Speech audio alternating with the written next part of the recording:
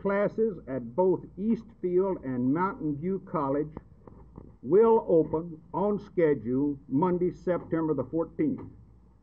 Because of the crippling strike called by the carpet layers union, the facilities will not be in the state of readiness which we expected. The result will be temporary, and get that, temporary reduction in the effectiveness of the educational program and an expenditure of additional public funds during the period of improvisation. However, the district and its personnel are dedicated to opening the college on schedule to fulfill the commitment to the community and to the more than 6,000 young people who are expected to be served by these new colleges.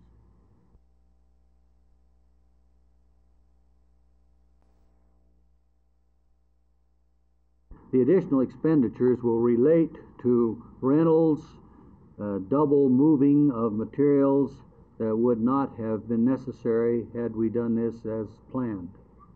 Has pre-enrollment at the schools been affected by these two strikes now? I can only speculate on that because you really can't prove or disprove it. In my own mind, I am satisfied that Mountain View has been affected a good bit because this job has been behind and we've been playing catch-up on it. About Mr. Bourland reaching for a wrench. What happened there? There was a wrench in the floorboard, but after he was shot, it was still in the floorboard. In other words, did he actually reach down for the wrench, or was there... I don't know. I was looking at the man coming through with a gun.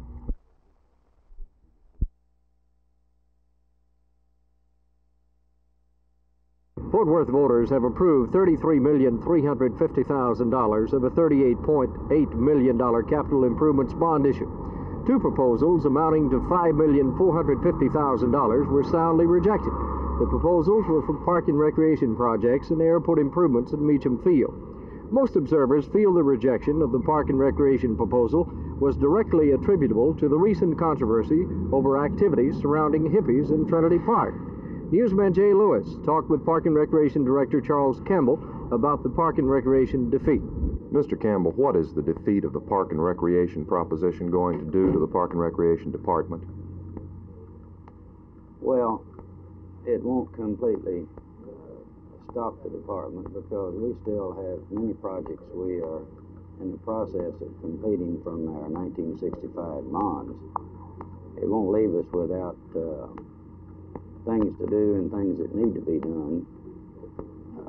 Down the road, of course, I think it can be more of a problem because there are so many things that were in this bond issue that I felt were really vital to our city's recreational needs. Most city and chamber of commerce officials were predicting passage of all five proposals and were expecting upwards of 20,000 voters to cast their ballots for the future of Fort Worth. As it turned out, less than 16,000 votes were cast. Over a dozen civic organizations with an aggregate membership of over 20,000 endorsed the bond issue. Some apparently gave only lip service to the Action Improvements bond issue.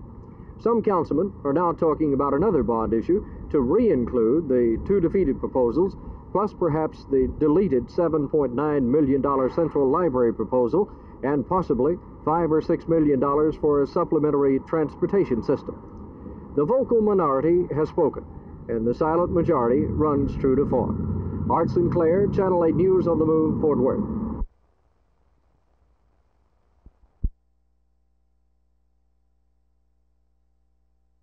Chief, why haven't the closing hours for the city parks been enforced up till now?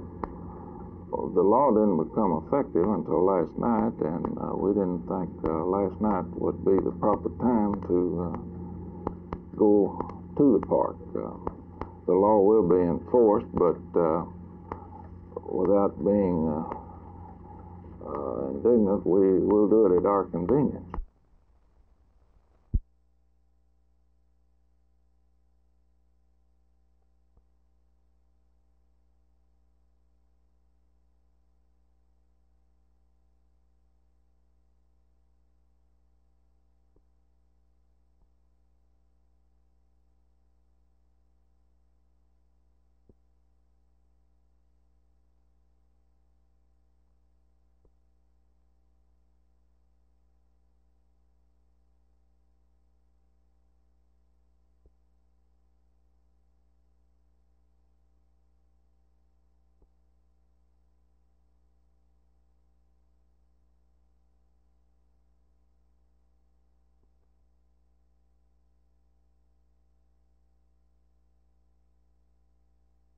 present, if we desire any surplus from the state of Texas, must compete against the general public in a bidding action at an auction, and trust that we can bid against the public. And of course this creates an ill will that the counties or other entities come in and compete with private industry.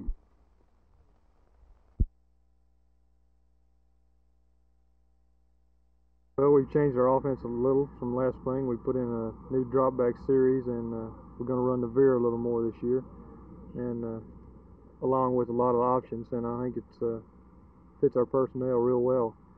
We've got real fine speed in the backfield, which would help our options quite a bit, and real fine receivers to go along with our drop back pass series. Coach Hagan says that you have exceptional acceleration, are a heck of a runner with tremendous balance, and your arm has improved this year. You didn't throw much in McKinney. How do you feel about your passing game at this moment? Well, when I came to Rice, like you said, I didn't throw much in high school, and the past few years I've tried to strengthen my arm. My arm wasn't quite as good a shape as it should have been to be a college passer, and especially last summer getting ready for this season, I've tried to work real hard to strengthen up my arm and have it ready for the season. Which team would you like to beat more than any other in the conference? Well, I never have liked Texas too well, and I'd kind of like to beat them.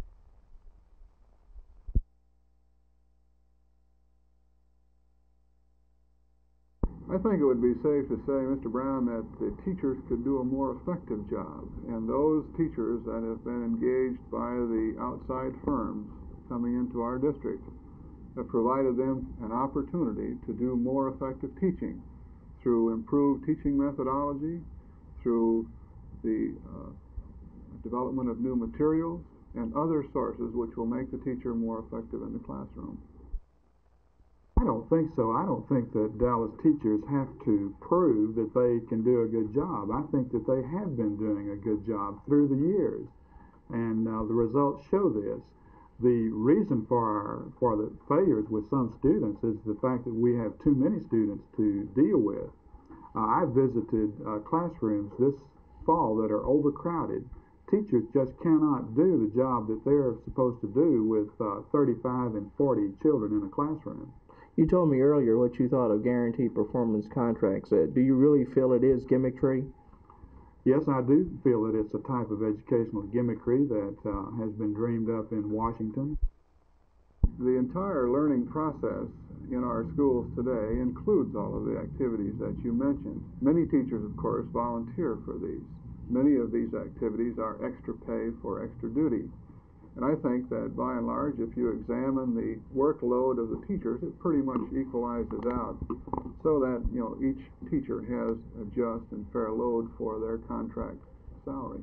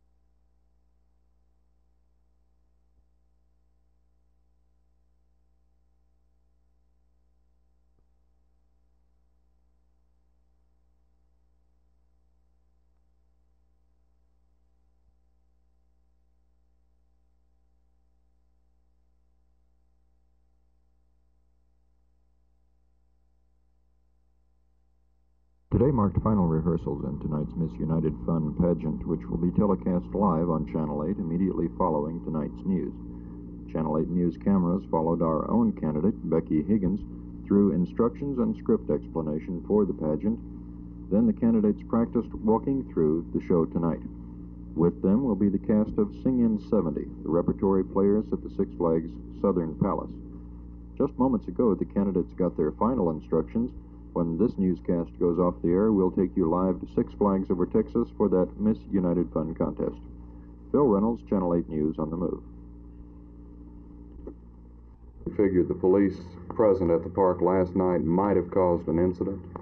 It could have. We anticipated that the spectators would be about as strong in numbers as the people in the park, so we didn't attempt to go in there last night. You didn't go into Trinity Park. Have any of the other park curfews been enforced? No, we didn't inspect all the parks. Do you have a time set for enforcement? Do you have any idea of when the enforcement will start? No, I don't. I'm not going to set a specific day or a specific time that we will enforce this law. I assure you we'll enforce it. But to put on a show, we're not in this type of business, and I don't think it'd be proper for the police to do this. Worth Mayor R.M. Sharkey Stovall analyzed last night's bond issue. I think all 5 propositions were vital to the city of Fort Worth. We had a total of approximately 16,200 votes cast. The Park and Recreation proposition lost by 1,900 votes. The Aviation proposition lost by approximately 2,100 votes. My personal opinion is the fact that had we had as many as 20,000 voters show up to vote today, that all 5 propositions would have passed.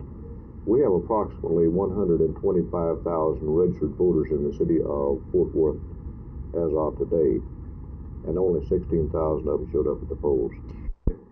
This could be in proportions of several $1 million to the counties themselves. Take as an example, a small county that doesn't have readily available to it the revenue they need to purchase a heavy piece of equipment.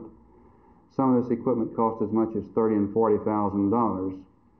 If they desire to get something from the state, they could pick this up at a very reasonable figure and possibly invest a small amount into repairs and have a piece of equipment to do a job for them, a road piece of equipment, a dozer or something of this nature, at a very reasonable figure. And this way, some of the smaller counties more especially would reap many benefits, and it would reach into the millions of dollars if it's handled like I suggest.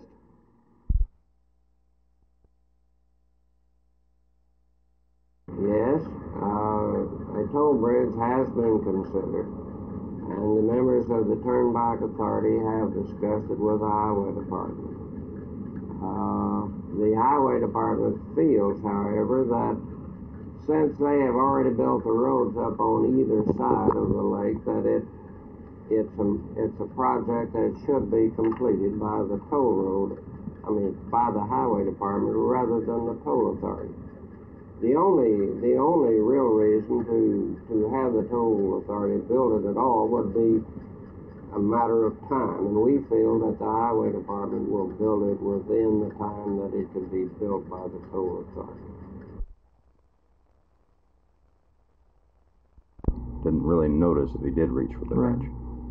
Now, what about obscene gestures? The officer said that there were some obscene gestures made. I wasn't aware of any. Mr. Bourland didn't say anything to me, about anybody being behind us, beside us, or anything. As far as I know, he was looking straight ahead.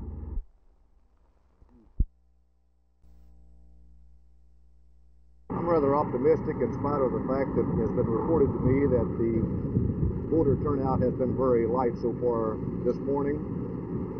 Normally, during bond elections, we have about 5,000 to 6,000 so-called professional againers or in opposition to any bond election.